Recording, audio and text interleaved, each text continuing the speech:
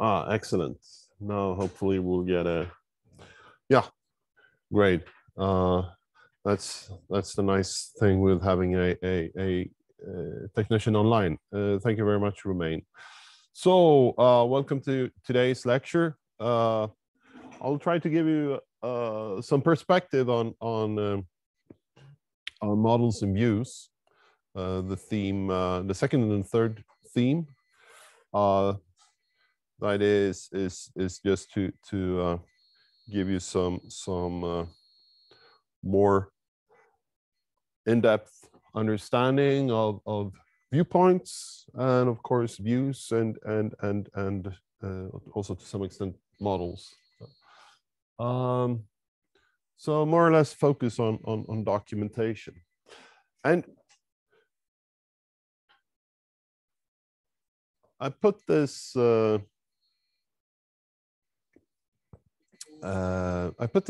slide almost well so far in each lecture. I introduced it in the first one, and the fourth step is document everything in a view, and that is to some extent about documenting the stakeholder, the concern in a view. So all the decisions you make, all the design decisions you make about a certain concern for the stakeholders that has an interest in this concern should be documented somewhere. Because what this is all about is the following: questions and answers. Because the concern is, in fact, a set of questions. So a stakeholder has an interest, some questions that he or she or they would like you, the architect, to provide an answer for. So to a large extent, the view contains your answers to their questions. So if the project manager is interested in how the system is structured in order to use that to organize the development teams, well, you can provide a decomposition model to the product manager to answer that question. If someone is interested in guarantees for latencies in the system, well, then you have to provide models, argumentation to convince or answer that question. So the view is your answer or your answers.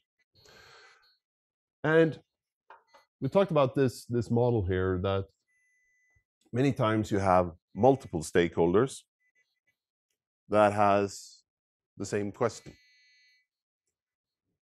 And if they have the same question or questions, well, then you can provide the same answers to them, of course. So documentation of architecture decisions is,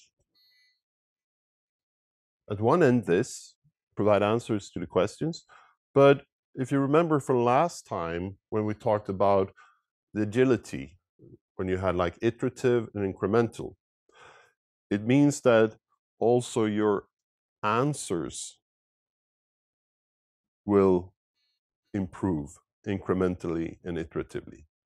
So the more you work on your architecture, the better your answers will be, the more details you can add to your answers. So it means that a view or the architectural documentation is a living document. It's a living, changing thing, because as you develop your architecture runway, well, that will change. Your decisions will change or be added, and that means that the answer to the stakeholder will be slightly different, maybe a little bit more precise, a little bit more detailed than in the previous iteration. So This is all about communication between the architects and the stakeholders. And we all know that communication, well, you have synchronous communication. This is what we're doing now. I'm talking to you, and you actually sit in the room or at home or wherever, and you listen to me now. That's synchronous. Synchronous often means that you can also interact with me. So this is one use of your view, your models. You can take your decisions, your documentation, and you can show it to the stakeholders. You can talk to the product manager and say, hey, this is our decomposition. We believe that, okay, this is a fairly complex subsystem, so you better allocate a little bit more resources to that. Whereas this one, it's in fact just something that we purchase as a service. So in fact, we just need some glue here. So don't put too many resources over there. So you can use this to in a discussion, in a sort of a presentation. That is one alternative for alternative use for your architectural view. But then we also have this asynchronous or even persistent, where you actually store the information for someone else to use at some other point in time. And this could be like an interface documentation for your components, or it can be a timing model for your process. It can be many different things, but the use is for someone when the architect is not around. So we provide answers to questions. Sometimes we present the answers. Sometimes we just document them and leave it for someone else to interpret. That's more difficult. We all know that, or at least I know that if you present to someone, like students, you can often see in their eyes if they got it or not. Whereas if I provide a study guide, reading instructions, have you guys read some chapters, I have no clue. Absolutely no clue. But in a tutorial, I can get a vague hunch that maybe something actually sort of say stuck. And that's similar here, that when you present to a stakeholder, you can present, they can react, you can refine, you can make something more precise, you can clarify. So that is also often something that at least I favor, that you actually talk to people. You can't always do that, of course, but the other type of documentation, asynchronous, is much more challenging and labor intense. It requires much more work to get it in shape.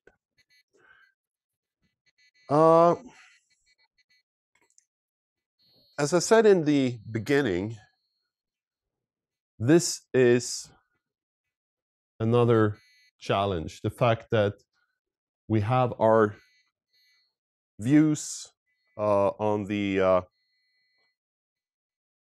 right-hand side here, giving the impression that this is something that, well, we do at the end. And that is true, considering that this is the end of an iteration. You update your models throughout the process, each and every iteration. Even if you have an inner iteration here, well, you update your models, of course, you populate your views, but at the end of the day, at the end of the iteration, you have, so to speak, well, this is our increment. This is our increment for this strategy, and that is what the current version of this view reflects.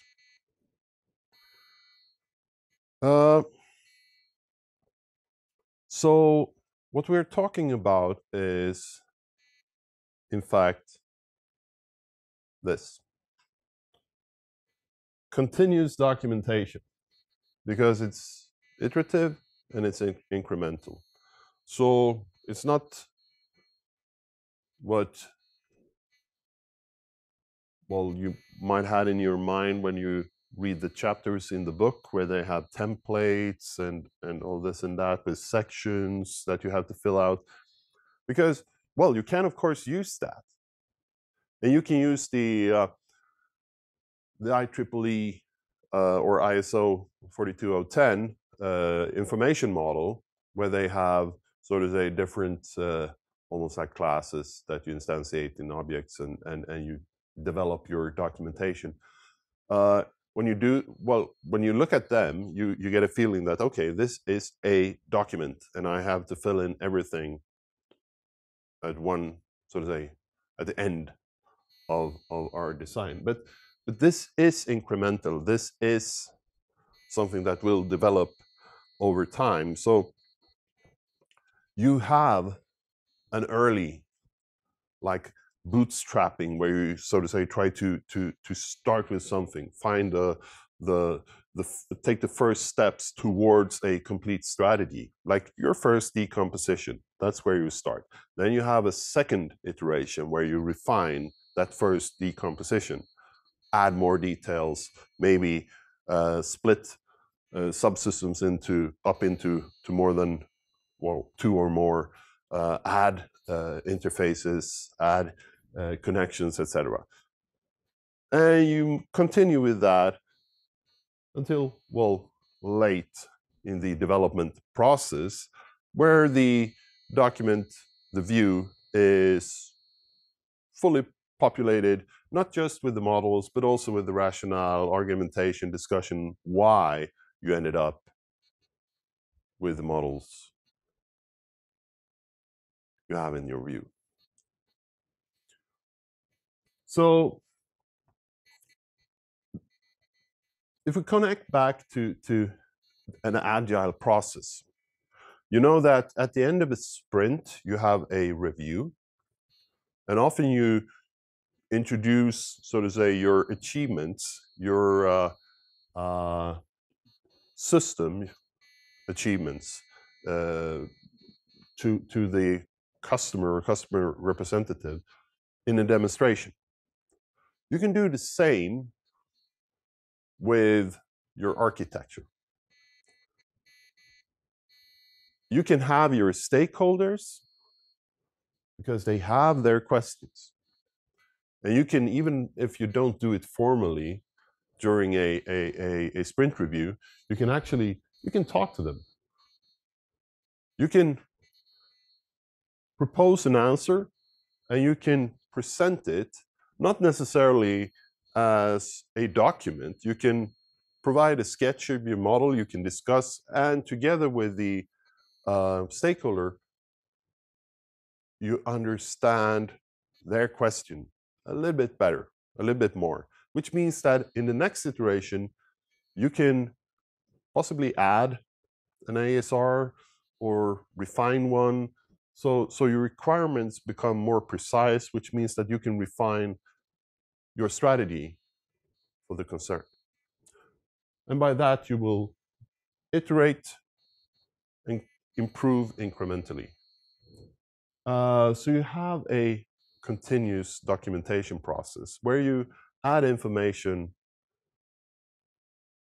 that enriches your different views that you have on your architecture. Okay, it's time for an example, case study. So this is Jed's rental. Jed's rental is in principle, well, it's not a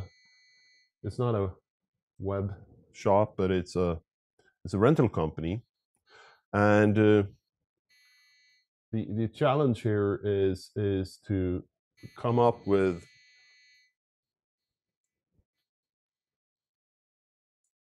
a system that helps Jed with this business, which is the rental business.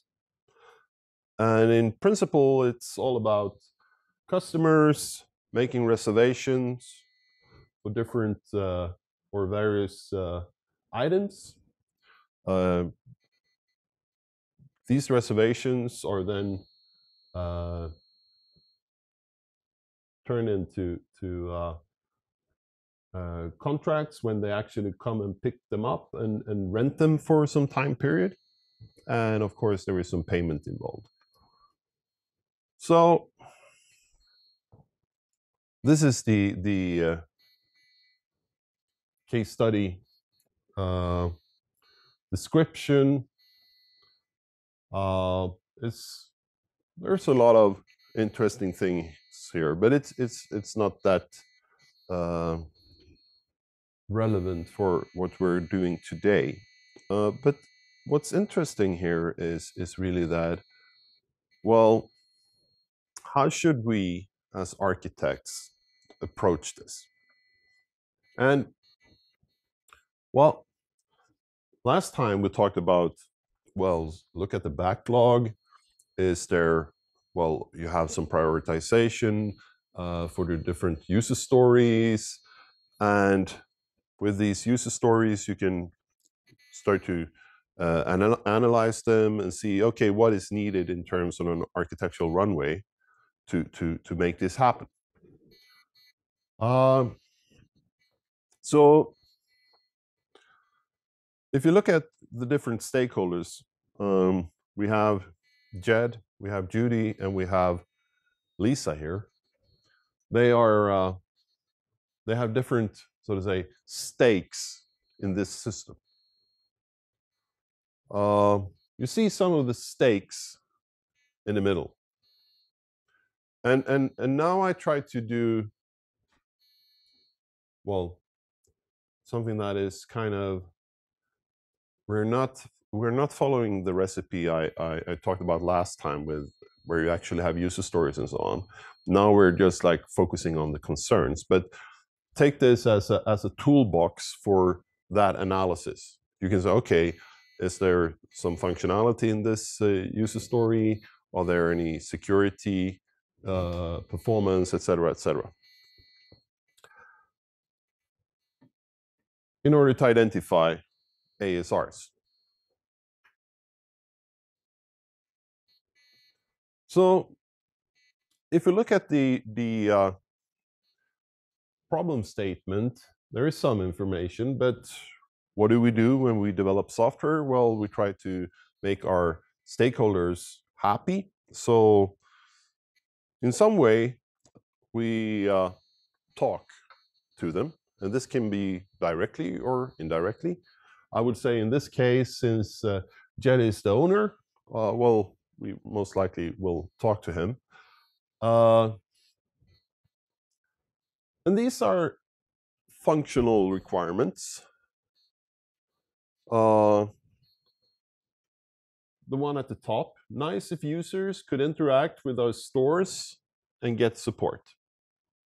That's a functional requirement. But if you look at that one, there are some architectural significant requirements hidden underneath. In order to make that happen, there must be an architectural runway that manages, for instance, the connection between the users and the different stores. The second one, what is the timeline for a product like this? When can we notify our customers? Jed is interested to, okay, when can we have the big launch? When can we announce that in 4 weeks we will have an app? You can actually interact with us from your cell. Okay. This is a more obvious one. This is more or less what I mentioned earlier. You have some not product manager in this case, but the product manager has a question to answer, and this question comes from Jed. So this can be an architectural but still, it is something that you get from the, in this case, the owner.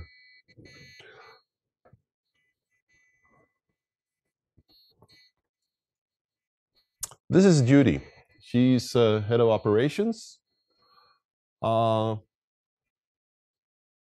her, these are two very important concerns. Can we keep our old system? At least I know it works.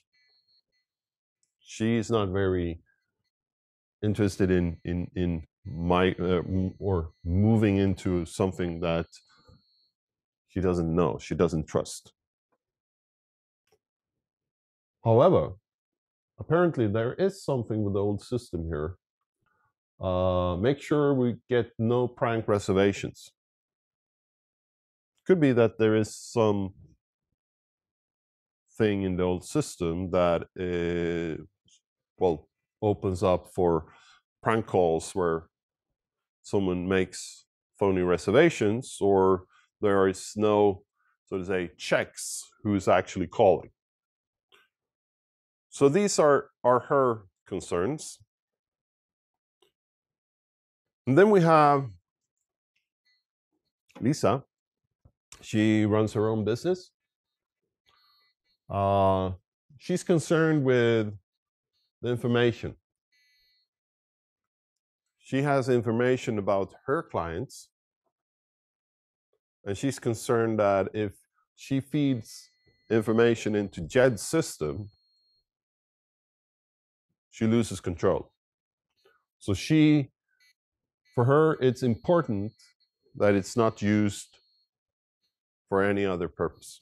So she wants to have some control of the data. The second one, she needs quick responses. She sits down with her customers, her clients, possibly planning a large company event or something like that. And they make up plans, and as they plan, they also check availability, tables, everything, plates, cutlery, everything, just to make sure that on the dates they plan the event, well, everything is available.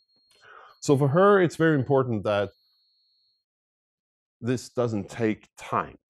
It should be quick responses. And this is a fairly obvious one. There is a functional requirement with a performance requirement connected. And then at the bottom here, I would love flexible payment.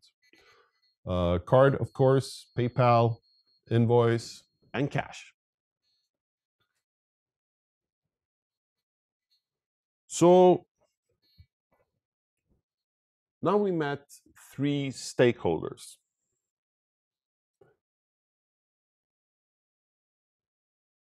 And also some of their concerns.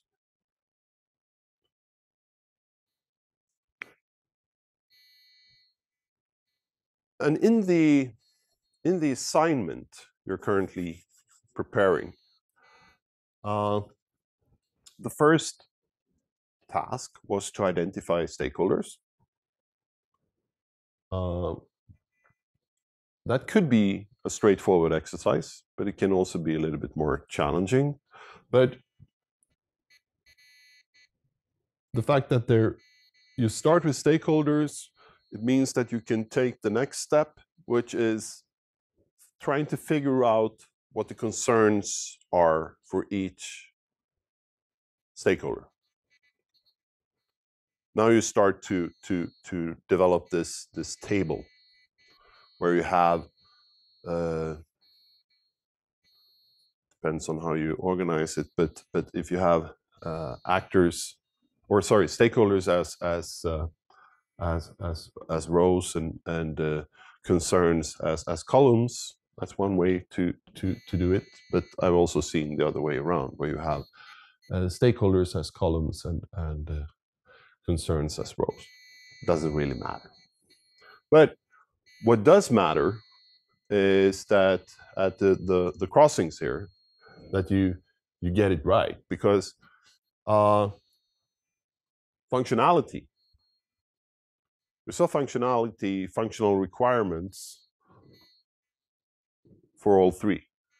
They have some interest in functionality. So the next question here is it the same? But that is something that you can leave for the a fourth step, so to say. But it's important that you make a little tick mark and possibly an annotation trying to capture what you mean by functionality. What level of detail, how complex should the models be, etc. Then you have security.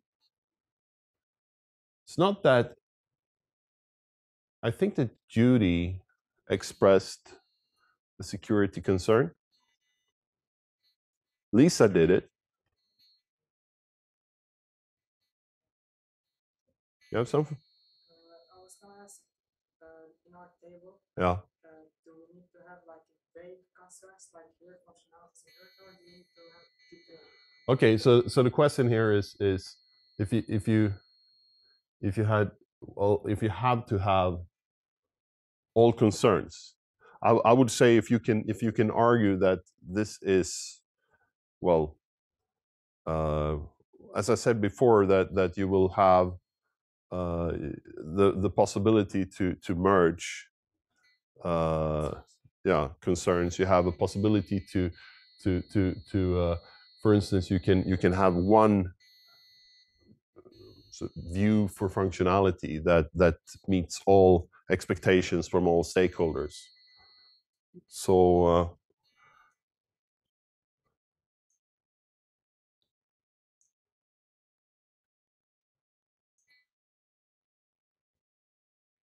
yeah.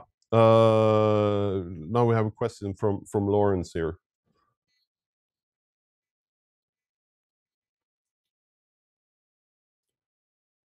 Okay, I would yeah, but so the question here is maybe it's easier if I do it like I add this to before I answer your question. The question here is, it's supposed to be a stakeholder views table, not a stakeholders concern table.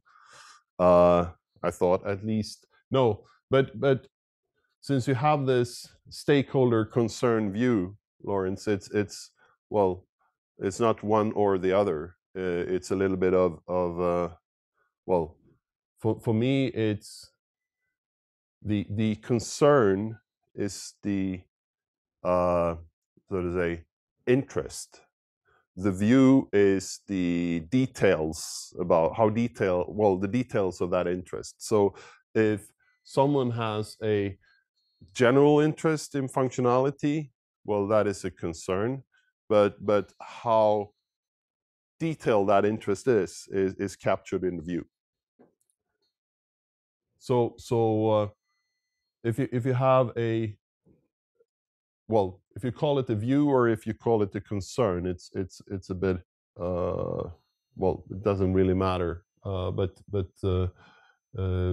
since they use, well, stakeholder view mapping in the book, I wanted to take you, so to say, the long route from stakeholder concern to view.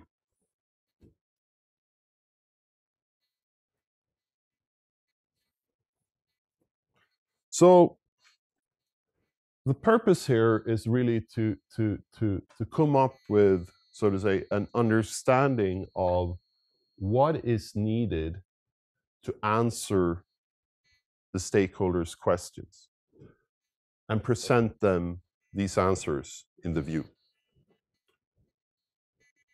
And for this, they introduce viewpoints. what is a viewpoint? I ask. It's a stupid thing to ask a question in this setting. But if you have an answer to what a viewpoint is, if you're online, just type it in the chat. If you what is a viewpoint? What is the difference between a viewpoint and a view?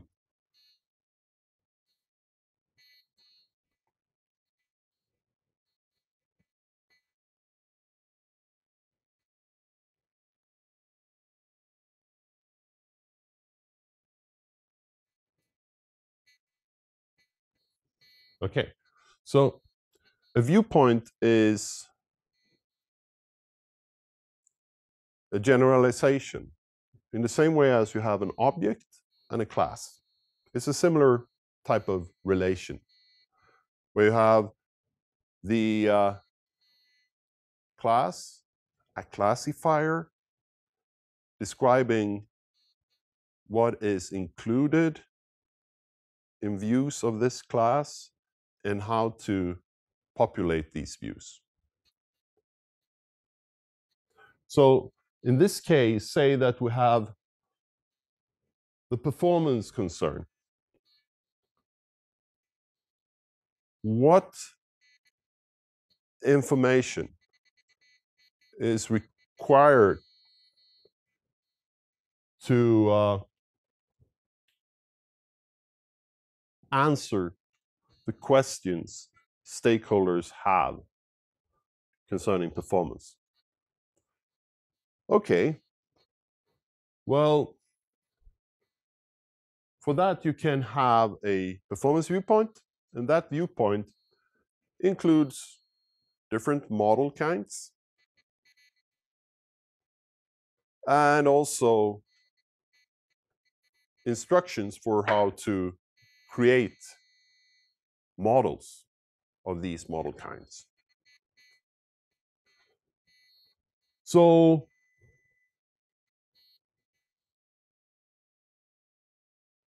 the viewpoint then, as you say, Lawrence, here in the chat, it provides that perspective. It is, okay, we answer performance questions using these models and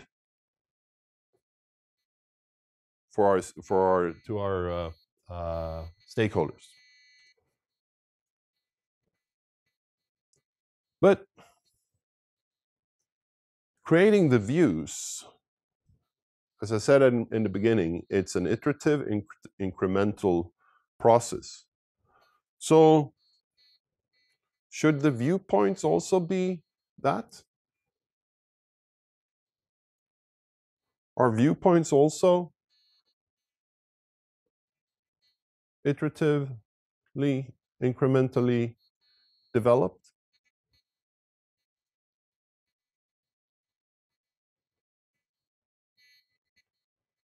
Well, could be, because if you add a model kind, or if you, so to say, change something in a model, or in a viewpoint, you actually, so to say, modify the viewpoint. It's not a big thing, but it can, so to say, also develop with the project. But what they have both in the book, but also mentioned in the ISO standard, is the fact that you can have viewpoint libraries. So you can have reusable, almost what you see in the book. They have a template for architectural views, and they have a template for the architectural documentation. I'm not really a fan of documents, except when grading students, because if you have an iterative incremental process, well, documents are kind of tedious.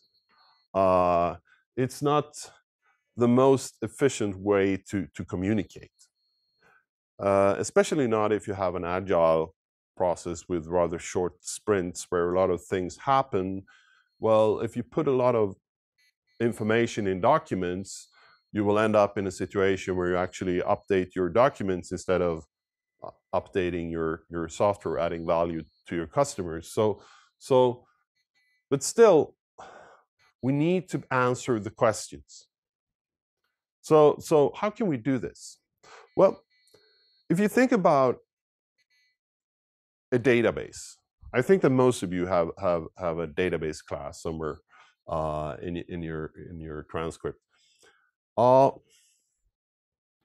We have the concept of view also in databases, at least in relational databases. It's more or less a query, a stored query on your database. And this is a nice little analogy to our architectural concerns, the questions our stakeholders ask, and the view, which is the result of the stored query. But what happens if the data in the database changes? Well, if you ask the same or pose the same query, the view will have the same structure, but it will change slightly, reflecting the data in the database. And if you think about a viewpoint, that's more or less the relations, the tables in your relational database, because the viewpoint decides which information you store concerning your architecture. So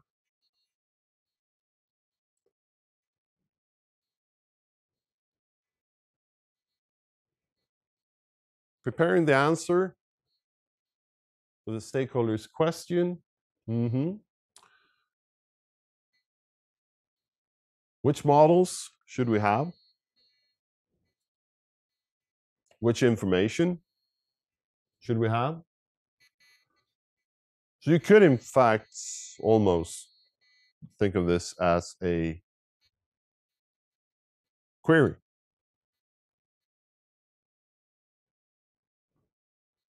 This should be transparent. It looks really nice on my screen, but it doesn't look nice here for some reason. But still, it shouldn't be this blurry. But it is a projection on information about your architecture.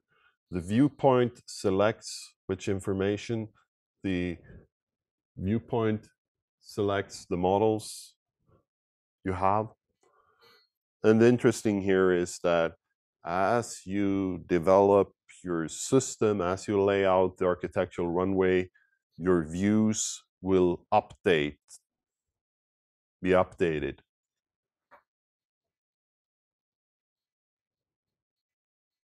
automatically. So in the best of worlds, we would have an architecture database where we store the models, and then we could ask queries.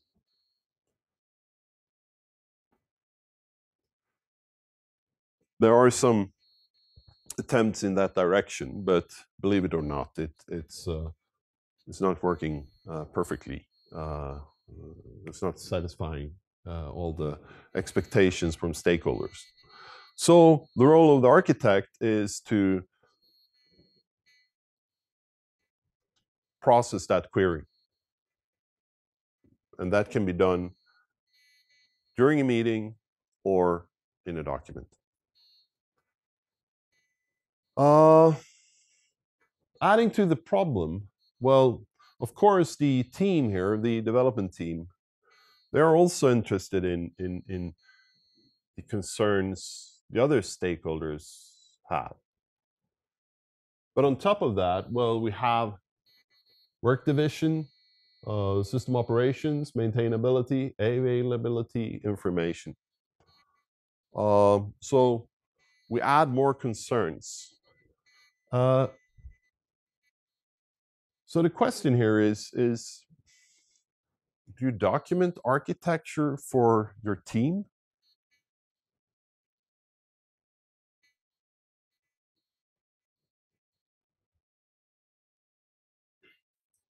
There was a question mark at the end of that sentence. stakeholders, so yeah. They are stakeholders, so yeah, of course, because architectural decisions are sort of the high level decisions that are important for the entire project. And if we have work division, like, well, this slide suggests, well, it's not sure, we're not certain that the three guys working in team A, which are like the three guys on top, and the two guys at the bottom here works for team B. If they reach an agreement and then spawn out, work on their things, well, there need to be some documentation of these decisions. Otherwise, we will probably end up with a mess at the end. Okay, so definitely we work with architecture also within the development team. Not necessarily the same approach, but some kind of architectural documentation is needed. So, what comes first, the chicken or the egg? I don't expect you guys to answer that, but well, here it's of course the left side of this triad. We start with the stakeholder. We identify the concerns, the questions they have, and then we come up with answers. But we do it then iteratively and incrementally. And since we do it iteratively and incrementally, well, the paper templates is possibly not the best choice, at least not during the intense development. It could be that you prepare models for a design meeting or whatever, but keep as much as you can in a form where you can actually extract the information when you need it. So it's updated automatically and not, well, you don't need to maintain, well, the system and the documentation as separate entities. That will just be a recipe for disaster. So for all stakeholders, we now have the concerns, and now, Lawrence, we identify the views. And we can do this one by one, or we can check that, okay, some of these are definitely interesting to everyone, some are not. But when creating this table or whatever representation you have, in order to get an overview for which views, which concerns are, or set of questions should be answered for each of these stakeholders, well, you will come to a situation where you discover architecturally significant requirements that could possibly come from different sources, different stakeholders. But they are, so to say, relevant, grouped in the same concern. So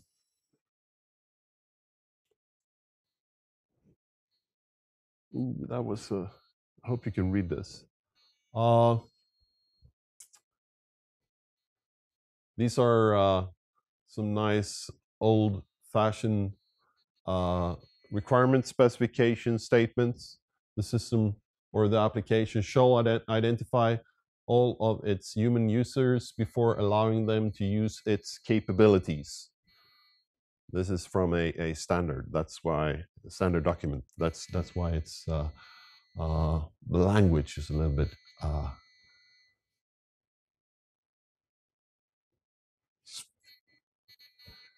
Authentication. The application shall verify the identity of all its users before allowing them to use its capabilities.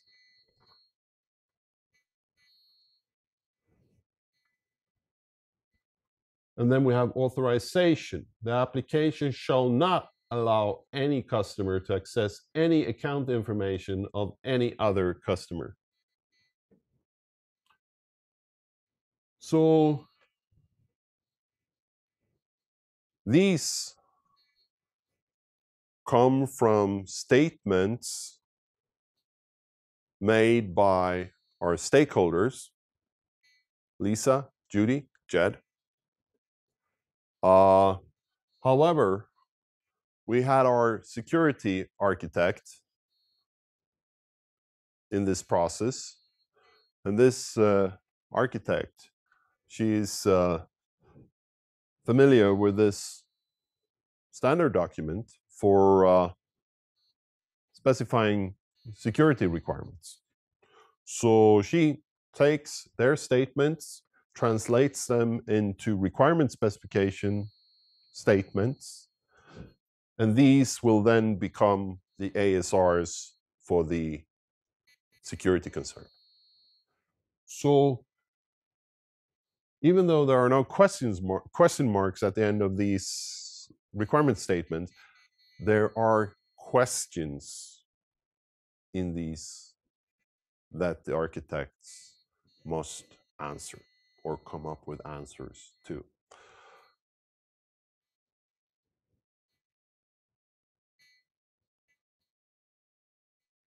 And down here, well, the fourth one here is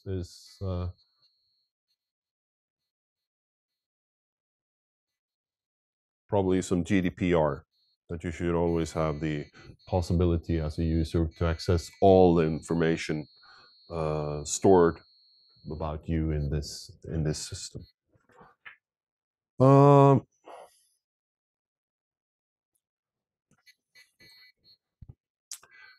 And now we come back to where it all started.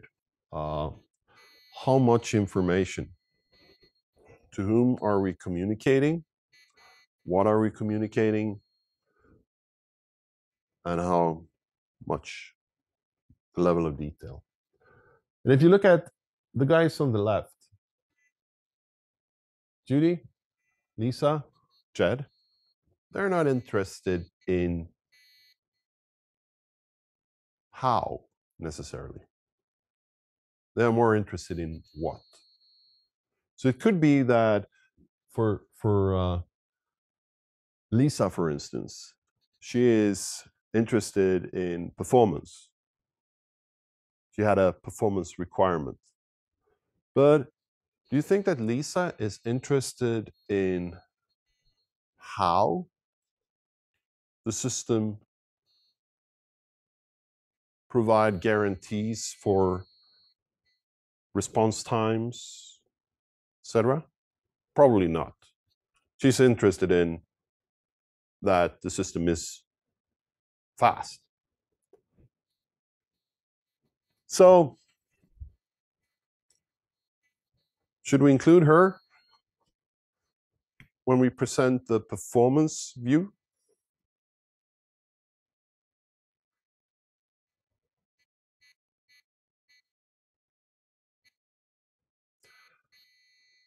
This is a little bit of a trap here, because there is I think you discovered it by now in this course, that there is almost never, or I would say there is never a yes that is always a yes, or a no that is always a no. It's often yes and no, because it depends. And in this case, well, they have an interest in performance. They have an interest in security. But how is not of their interest. So the type of information we need to communicate to them is more about a statement that this is guaranteed by this system. So they don't need the details about how it's done, how it's achieved. How do you discover that? Well, the question. They don't ask for how, they ask for a guarantee. Whereas the development team up here, they ask for a completely different level of detail in the information. If we talk about authorization or whatever, or any aspect of information security, well, it could be relevant for both team A and team B. Or it could be relevant for whatever division you have in development teams. But the level of detail, it could be, how do I authorize a user, or authenticate a user, sorry. How do I identify users? How do I authorize a request? And these type of questions come from the development team. And it could be that one of them is working with the security architect, coming up with a strategy that answers these questions. And at the end of the day, it's communicated as a design with an API that they use to do this. But what we're talking about now is really outlining the views, trying to figure out what type of information is needed to convey the answers to their questions. For Jed, Judy, and Lisa in the left-hand corner, the purpose is to show that the system addresses their concerns.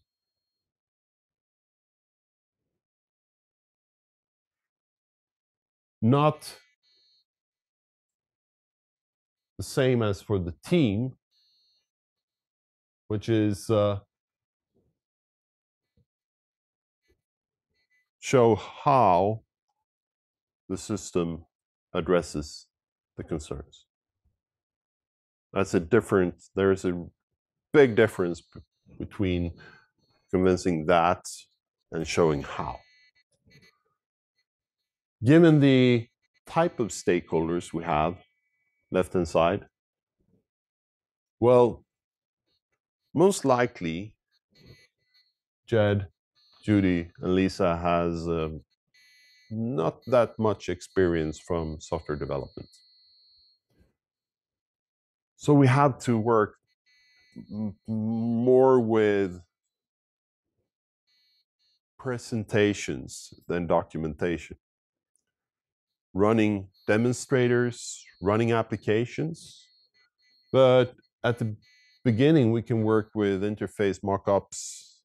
We can have scenario walkthroughs to get the rental procedures right, reservation procedures right, etc. Normal things you do in a software development project. To understand, well, if you use user stories or whatever, to get the stories right.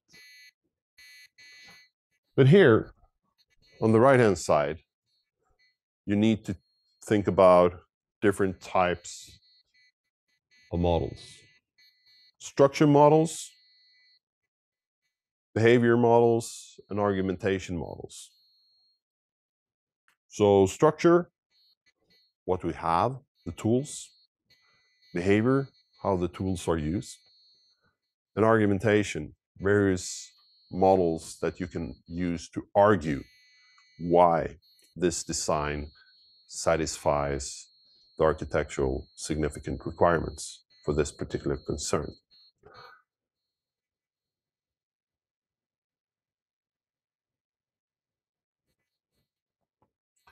So outlining the documentation, use templates. Yes, we have the template in the book.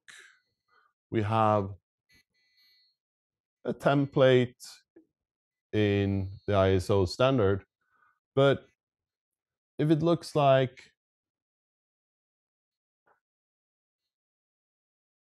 the one on the left, well, that is the documentation template, and the one on the right, which is the single view description, you can see that, well, one could come up with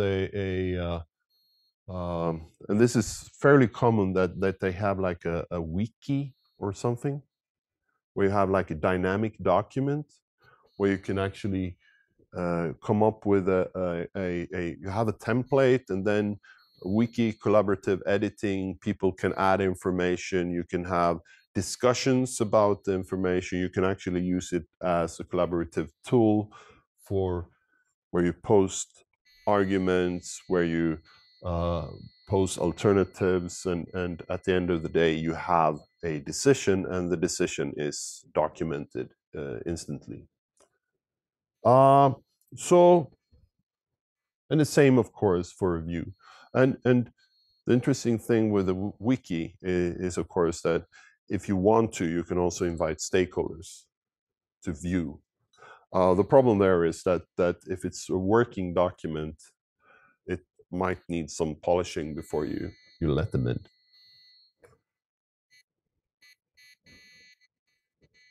So, outlining the views and then populating the views. The challenge here is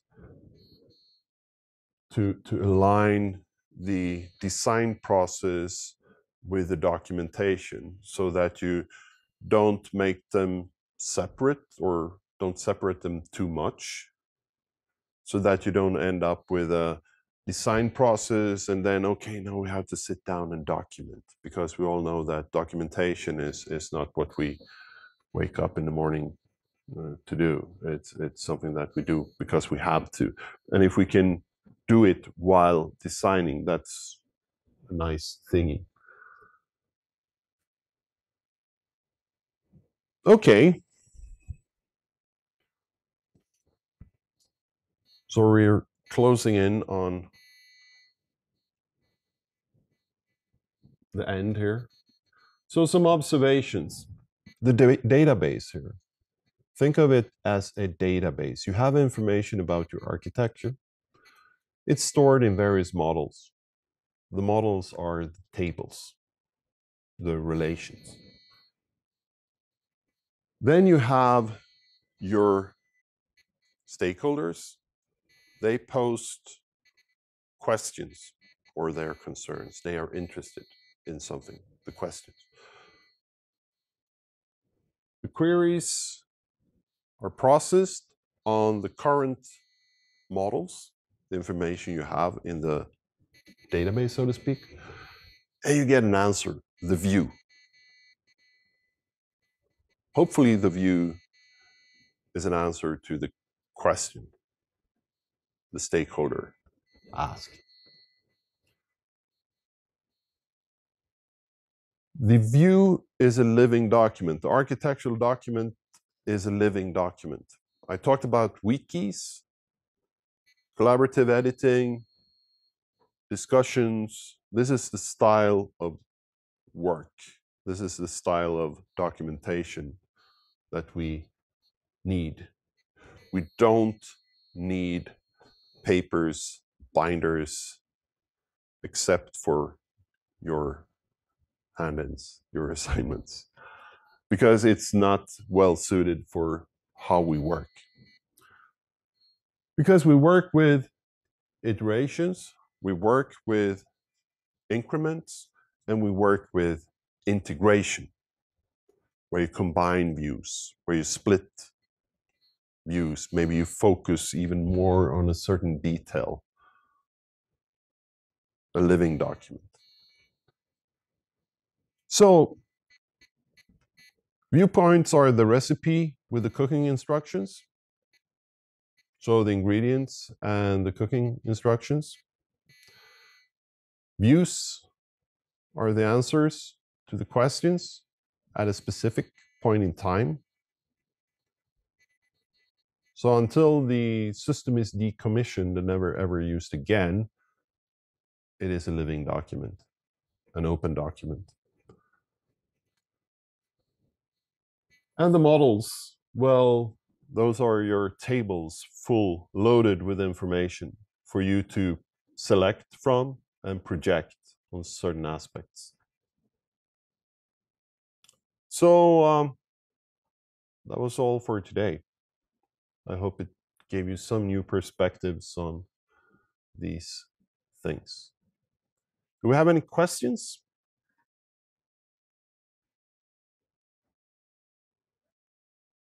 Give it some seconds for you guys to.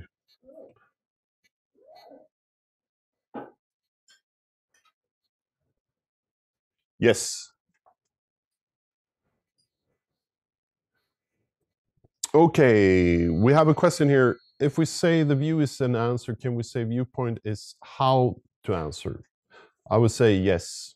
That is, so to say, what is needed to answer that that question, and that question could be a question that belongs to a concern, because can have many questions that belong to one concern. Are there ways of projecting models? In my mind, they are just pictures. If you have a if you have a drawing, well, you can always focus in, and if you have an hierarchical model, for instance, of course, you can always zoom in on one subsystem. You can expand that subsystem and look at the inner structure of that subsystem. That is one example of projection. And of course, the selection is to select that particular subsystem. So that's the nice thing with computer science.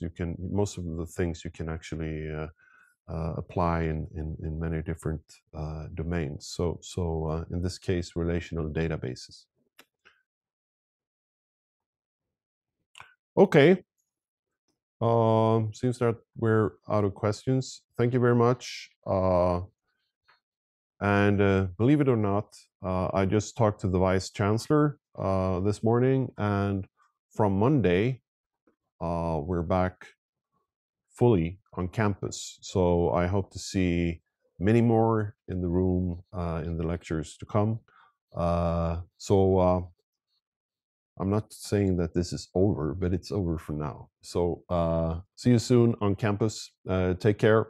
And for you guys, well, of course, there will be Zoom links, but because we have students following the program as distance learning. So yes, there will be Zoom links, but I like to have you in the room so that you can ask questions and we can get some more interaction. And it's now we have 5 patient guys sitting in the room. I would love to see 25. Okay, thank you very much. See you guys next week, I think. Bye.